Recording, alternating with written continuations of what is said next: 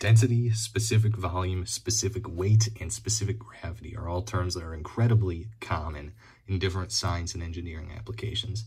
Some of them more common than others, depending on circumstances we'll talk about, but for a long time I had a little bit of confusion, not enough that I couldn't apply them correctly, but I think I didn't fully understand exactly what some of these things were pushing at. And this is sad because, as I'll discuss in this video, they're mostly pretty simple. So this is just hoping to clear up any confusion that someone might have about some of these terms.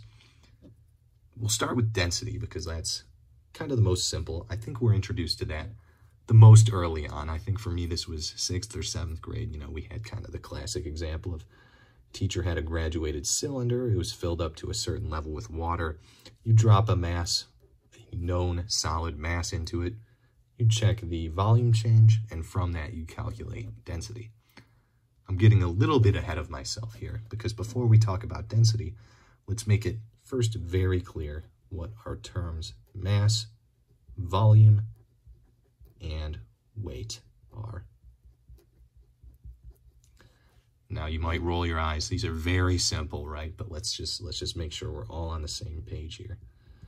Mass is simply a measure of the matter in an object, right? So this goes back to our very, very fundamentals, right? Atoms, protons, neutrons, electrons, how much stuff is contained in an object, in a human being like you or me, in a piece of paper, in a pen, in any of these things. Volume is related to how much space something takes up. For example, this pen takes up much less volume than my physical human body. And finally, weight is a measure of the force exerted by gravity on an object. And of course, if you've taken an introductory physics course, I would be surprised if at some point the teacher didn't come up with a question, you know, either on a quiz or just in casual class conversation, you know. If you go to the moon, does your mass change and does your weight change?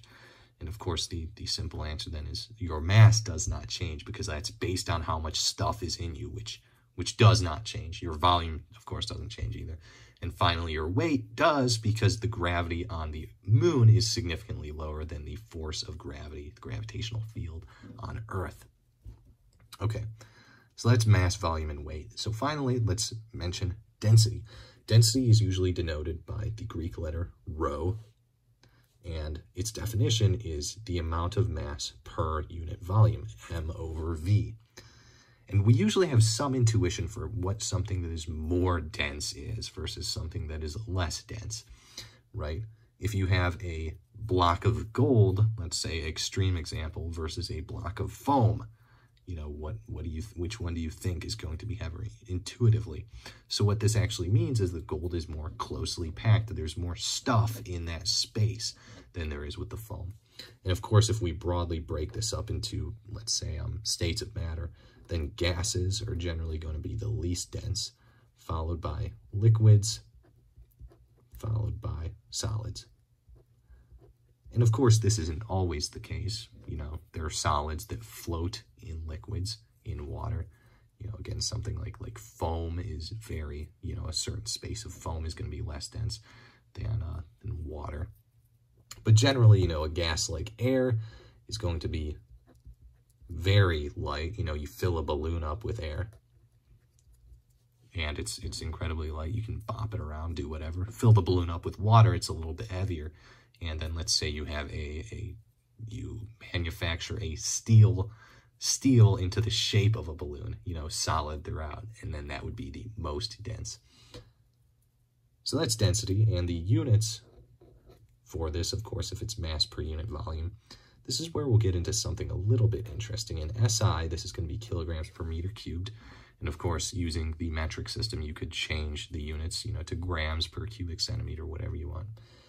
And in the good old imperial system, technically, in order for it to be a density, it would have to be slugs per cubic foot.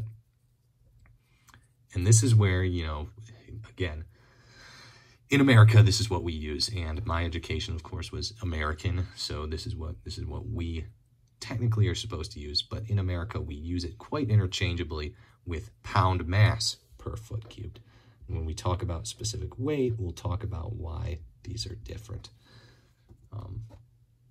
But I'm getting a little bit ahead of myself because we should talk about specific volume first.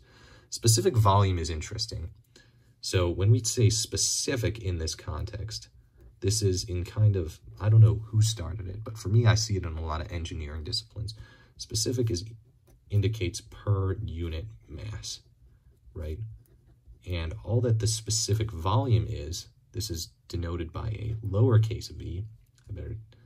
Let's make it clear that this is an uppercase v there. This is a lowercase v. It's going to be equal to the total volume divided by the mass of something.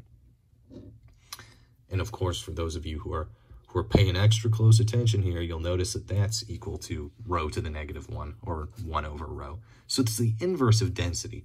And conceptually, that means there's no real extra explaining to do. It's a measure of how much volume per unit mass is taken up. Simple enough. But then the actual application of this is important because, like I said, in a lot of engineering disciplines, it's important to analyze things on a per unit mass basis, right? Especially in thermodynamic or fluid systems, right? You've got some mass being transported, and you really don't want to think about how, changing masses and stuff like that are going to impact your overall volume. So you use a specific volume, right, which is independent of the actual mass. Of course, this ties into things like specific enthalpy, specific internal energies. Basically, it's for mathematical convenience in a lot of engineering systems. So that brings us to now specific weight. And for this, I'll step back a little bit. I'm curious to know if in countries outside of the US, in countries that use the metric system, is specific weight really taught? Because this is a weird thing we do. We don't use specific in the sense that we say specific volume. It is not per unit mass. The specific weight is denoted by gamma and is defined as the weight per unit volume. Interesting. So really, when we say pound mass per foot cubed, a pound is a pound. Even though it's called a pound mass, right, it really is a weight. For those of you who might not understand, or even in America, for a while I wasn't fully certain on this, like, why do we call it pound mass versus pound force? Are they any different? Truthfully, no. They're the same force. They're both a measure of force. One is just a pound mass is weight. So, how much does this graduated cylinder weigh as a weight? You would say technically that's in pound mass.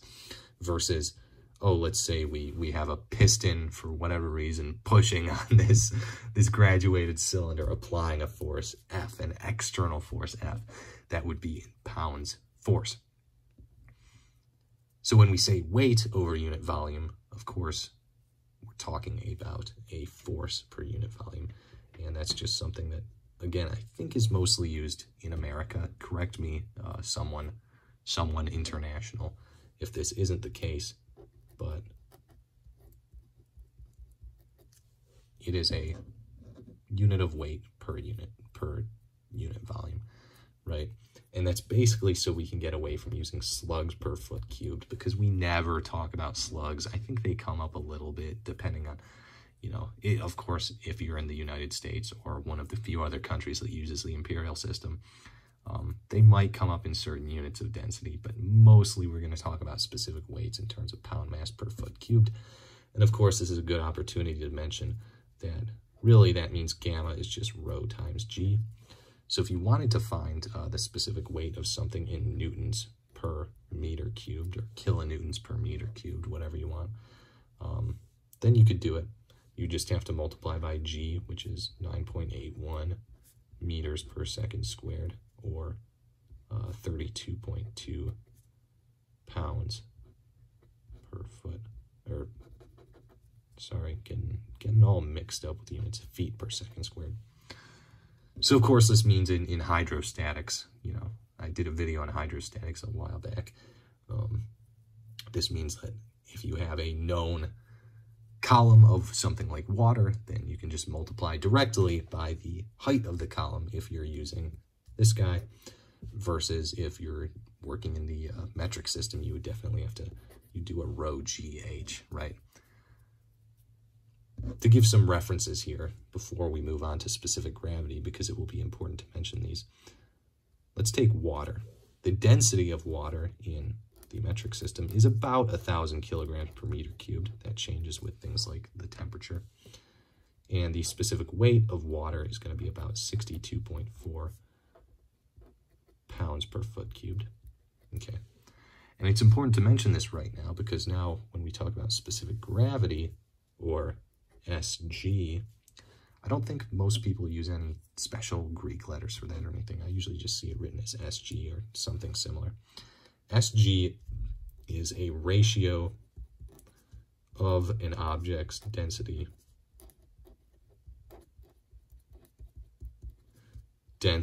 or specific weight to a reference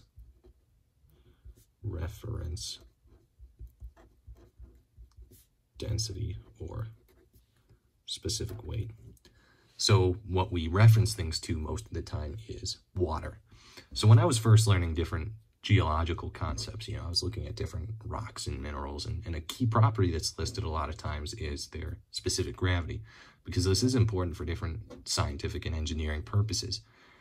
So, for example, most different types of igneous and sedimentary rocks, right, granites, sandstones, fall within the range of somewhere between 2.5 and 3 for their specific gravity. So 2.65, let's say, is a pretty good average. So like 2.65. So if we have a specific gravity of, let's say, a certain sample of granite is 2.65, then that's going to be equal to the density of that granite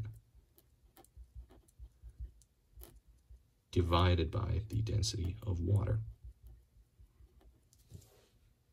Okay, and we defined our density up here at 1,000 kilograms per meter cubed, so you could solve that for the density of granite, and that would be 2,650 kilograms per cubic meter. Okay, so that's a quick, easy way of kind of referencing something back to a simple number, right? Water, it happens, is a very easy number to work with, about 1,000 kilograms per meter cubed. And the numbers that we get for specific gravity, 2.65, are much nicer in general too. And the same goes double if you're working in the imperial system, where water, the specific weight is 62.4. So what's 62.4 times 2.65?